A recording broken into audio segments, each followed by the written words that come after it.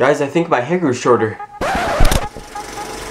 Well, hello guys, this is Ryan Parko and welcome to my channel, ParcDuction. Recently, I've been thinking about a lot of things, and one of those things happened to be Deja Vu. Now, Deja Vu is a really weird thing that happens, but lately I've been having Deja Vu a lot, and I don't know why, but it just happens. Like, I go to bed, dream of something, wake up, and it just happens right there. You know, sometimes I get deja vu in my dreams. Like, I dreamed like a year ago of something happening, and then I just dream it again. I don't know. Does that count as deja vu? I don't know. So what I'm going to do is give my theories about deja vu and just basically tell you guys what it's all about. So my first theory that I have has to do with time and space. That probably didn't make any sense right there, but I'll explain it in a second.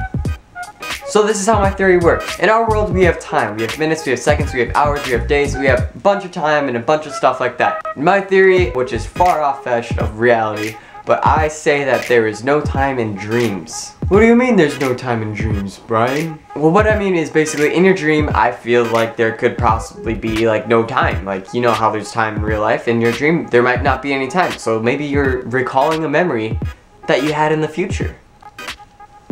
Ever thought about that? Now, another theory that I've had is the 10% theory. So you know how people say that we only use 10% of our brains? Well, maybe we can actually see the future. Maybe we know what's going to happen, but we just can't get to it in this thing. But through our dreams, like, I don't know, maybe we can get to it. Scientists don't even know how majority of our brains work. So how would they know that when we dream, we use more of our brain and happen to be able to tell the future? Possibility?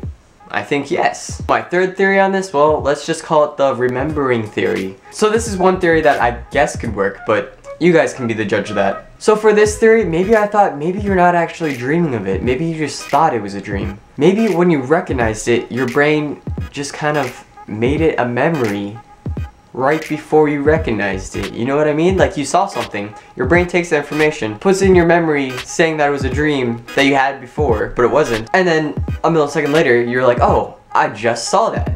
Maybe that happens. I don't know.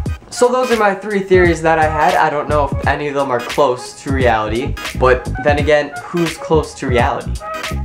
Right? So because of this deja vu thing, I'm going to try an experiment. Every time I dream a dream, I'm going to write it down in a notebook. And let me get that notebook. I'm going to start keeping my dreams in this journal that I got, alright? So every time I have a dream, I'm going to write it down in here. That way, when I have deja vu again, I can prove it to you guys. And I'll have a great story to tell. And speaking of dreams, what if this whole time, this was a dream?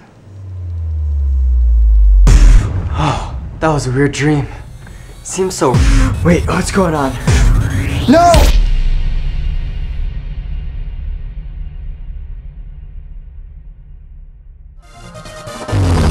Well, thank you guys for watching this video. I hope you guys enjoyed it. This was actually all ad-lib. I had no plan whatsoever for this. And if you liked it, please give it a thumbs up. If you think I should do more of this, please give it another thumbs up.